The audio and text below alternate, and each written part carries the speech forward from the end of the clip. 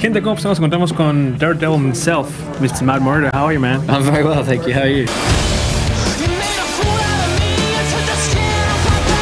I'm really excited here. This is my first Comic-Con. This is not your very first cool. Comic-Con, right? It's my second rodeo. Punisher and Elektra. God, this is so amazing. The fans at Comic-Con are the best, man. It's passion and intelligence. You know, it's the smartest fans in the world, and they care the most. You know, it's a joy to be in this world. You know. Too bad.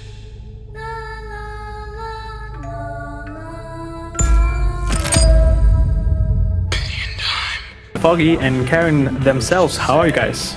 Good. Yeah, doing great. Thanks. The Mr. the God upon the series of Marvel. How are you, sir? I'm doing well. What can we expect about Punisher, for example? I mean, we all love the violence, we all love the stunts. What's new for this character on this new season? Well, look, you know, obviously there's not too much that we can can say. You know, they're watching us every second, man, and you.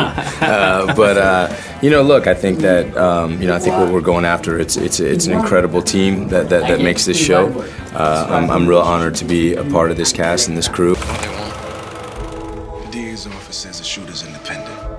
He's tracking gangs to their home turf and taking them out with military precision. How do you feel now with, you know, you have all this success? You ever thought that when you released first season, you were going to have such a fan base and such a great reaction to the show? No, of course not. I mean, I don't think you can ever expect that. And it's really, you know, it's more than anything. I was just saying before, I was so nervous last year because obviously the show had been released and there's so much anticipation and expectation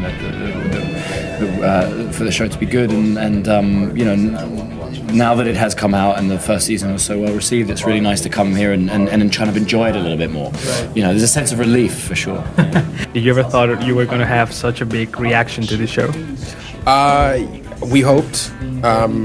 I had a good feeling about it going in. You know, working with these guys, I knew they were all doing a really good job. So it's really nice. You know, ultimately, we want people to enjoy it. So realizing that people are invested is what it's all about. Yeah, I mean, while you're shooting it, you're kind of in a vacuum. You're like, I know Eldon cares, I know Charlie cares, I know I care, but does anyone else care? So it's nice to come here and see that's oh right, this is what we're doing it for.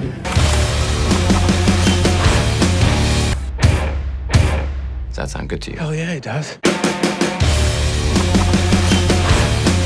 How do you decide, like, for example, on season 2 of Daredevil, how do you decide, well, we want to go with Punisher and we want to go for Elektra and no the other way? How do you decide that? You know, that really starts with our group at Marvel Television, and we sit down and we start to talk about what we think the next story ought to be. Right. We meet with the showrunners. The showrunners then sort of give us the best take as to what they want to do with that story. And then we bring the whole thing to our partners at Netflix, and then together we decide, okay, this is the story we're going to tell. Of course, we have new characters here on the series. We have Punisher, we have Elektra. Are we going to see some relationships between you guys, between Foggy and Karen, with these characters? I don't know if I'm allowed to say that, but I will tell you that I think people are really going to respond to John and Elodie. They're doing a great job, and I think their fans are going to love it. And then the key to it all, in many ways, is once we've got great scripts, is to find the right cast and to have Elodie Yung join us as Elektra and to have John Barenthal join us as Frank Castle. You know, it just continues this beautiful arrangement that we have with cast and story.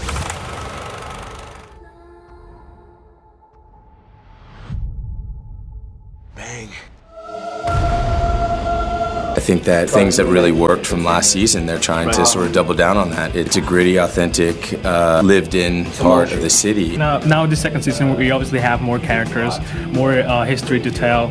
What can you tell me about your relationship, or Daredevil's and Matt Murdock's relationship with Punisher and Elektra? You know, I think both of those relationships are very complicated. When Matt Murdock and Frank Castle kind of butt heads, it's not as simple as you might think one might like it to be. Both the Daredevil and Frank Castle engage in vigilante justice, and so you know, as much as they may disagree in the methods, one can't help but compare the two, and I think that brings a great amount of emotional kind of disturbance for both the characters.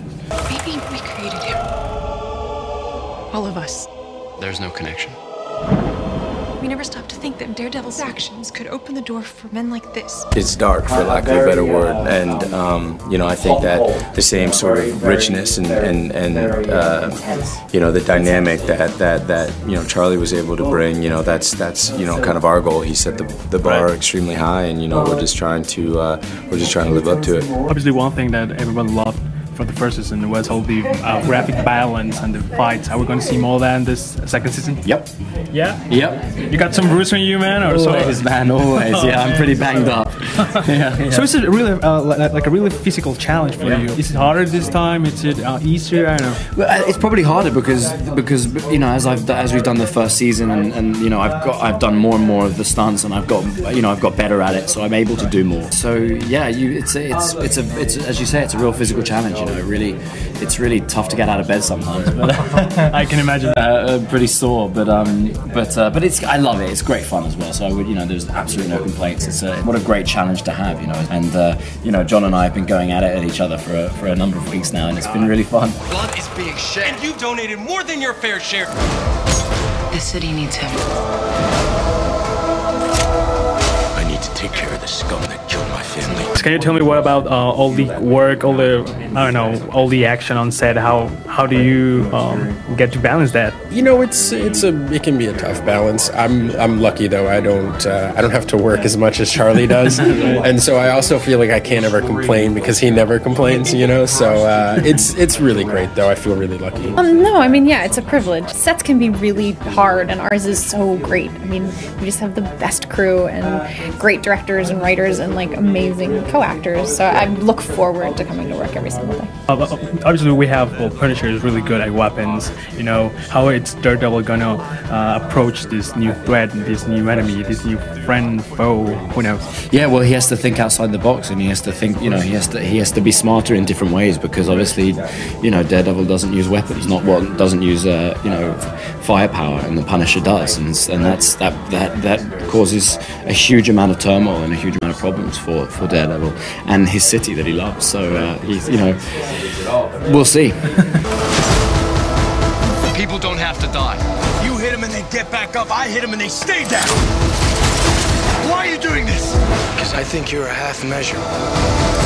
Finally, one of the greatest quotes on the first season was "avocados at law." So in Mexico, avocado is aguacate. So you are an aguacate at law. Right on. Very cool. Good to know. We all know Civil War is coming. So not as your characters, but as John, and not as Elektra. Which one we prefer, Captain America or Iron Man? Captain America? Yes.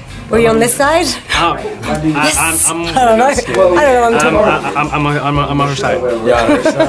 What about you, man? Sorry, John. No, it's cool. It's cool. I just want to see a good fight, man. All right, yeah, I'm awesome. in the game. Yeah, man. Iron Man or Captain America? Oh, I'm not answering. No, like Charlie Cox. Which one do I prefer? Yeah, I think Captain America. Really? Just because the Winter Soldier was so badass, man. I love that film. So. Everyone loved it. Yeah. It was really Awesome, good. man. Thank you very much. It's been a Thank pleasure. you, my friend. Nice to talk to you again. I think you're a man who can't finish the job. I think that you're a coward.